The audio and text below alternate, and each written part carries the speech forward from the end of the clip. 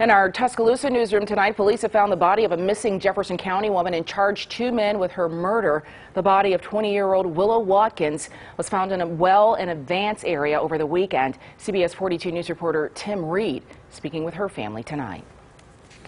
The Tuscaloosa Violent Crimes Unit arrested 2 men for the murder of Willow Watkins. Today I spoke with the victim's family, who tells me they want justice for her murder. I just want justice for her.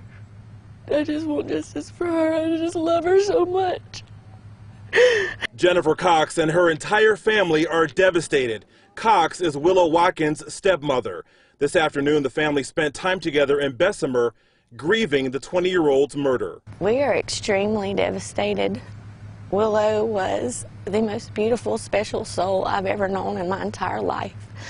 I don't know anybody who did not love her and care about her. Investigators got a tip on Sunday and discovered the remains of 20-year-old Willow Watkins at a vacant house on Will Walker Lane in Vance in Tuscaloosa County. Her body was found at the bottom of a well on that property. The 20-year-old had been missing since June 25th. It was brutal, and it showed a distinct